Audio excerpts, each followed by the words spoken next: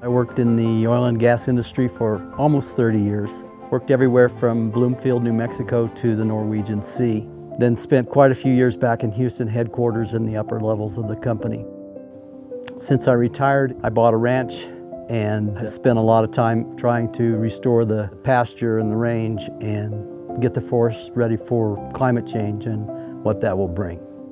So far, the industry's record on reducing methane waste has been poor to non-existent.